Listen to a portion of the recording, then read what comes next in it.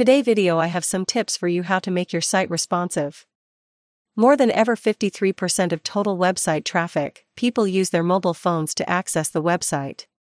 Responsive design is about creating web pages that look good on all devices. Let's see how. Number 1 is Meta Viewport Tag. Meta Viewport Tag gives the browser instructions on controlling the page's dimensions and scale. Here's an example website with and without Meta Viewport Tag. Is that looks differences? Number 2 is Media Queries.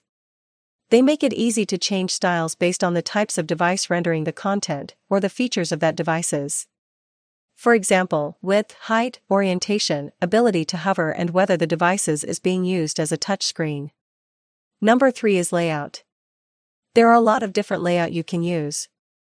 One of the most popular ones out there is Flexbox.